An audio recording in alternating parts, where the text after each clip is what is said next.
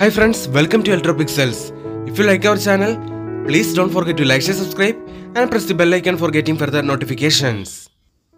Hi friends, this is a 32-inch eyeball LED TV. Here in this TV, here you can see the default motherboard is burned due to lightning.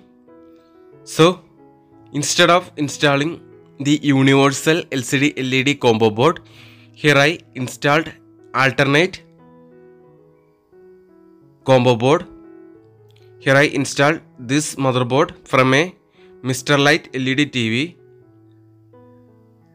Instead of installing the universal LCD LED combo board, here I installed this alternate motherboard from another TV. So now let's turn on the TV and check the picture. See friends, now the TV is turned on. So let's release the TV from the standby. Now the TV is released from the standby. Here you can see now the backlight comes. See friends, now the display is working properly. See friends, it's a Mr. Light LED TV motherboard.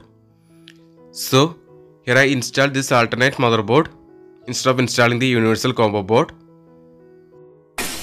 So hope you like this video. See you in another video with another interesting topics. If you like our channel, please like, share, subscribe. Thanks for watching.